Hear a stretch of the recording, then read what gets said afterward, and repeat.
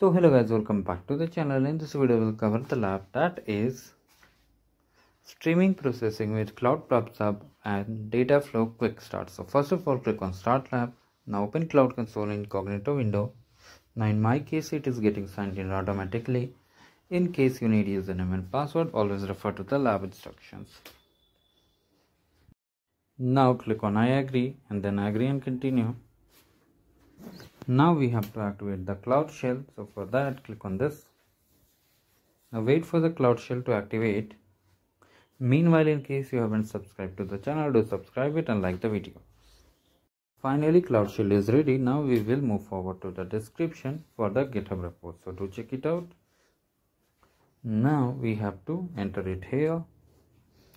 Now we need to export the region. So for region, you can move forward to the lab instruction and Control F.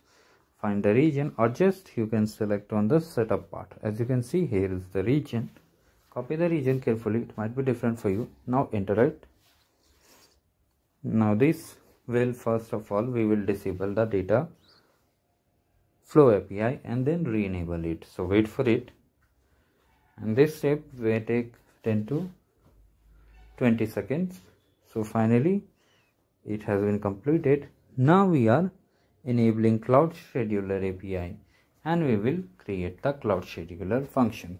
So wait for it. We will create a Dataflow job also at the last, but sometimes you need to wait for 10 to 15 minutes depending on the lab manual.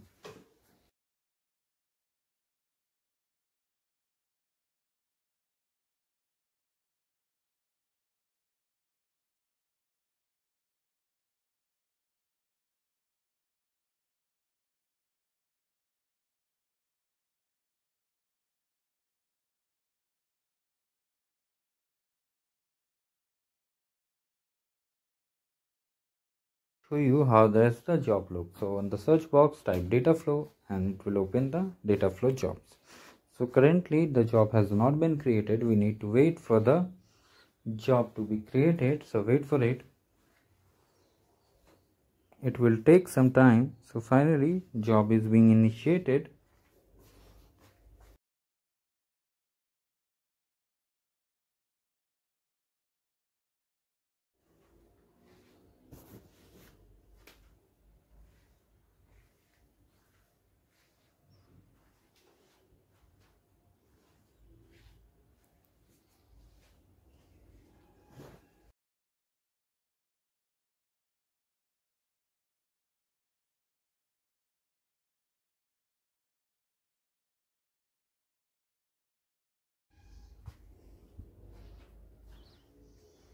So now hit check my progress for the task.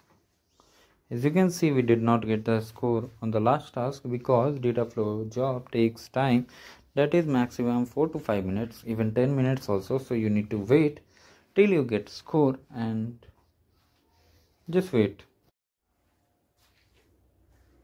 So now as you can see, workers have started perfectly and here we are in 1 minute 18 seconds have passed for the cluster creation, job creation. So now we need to wait more and then we'll move forward to the lab instruction and check my progress for this task also.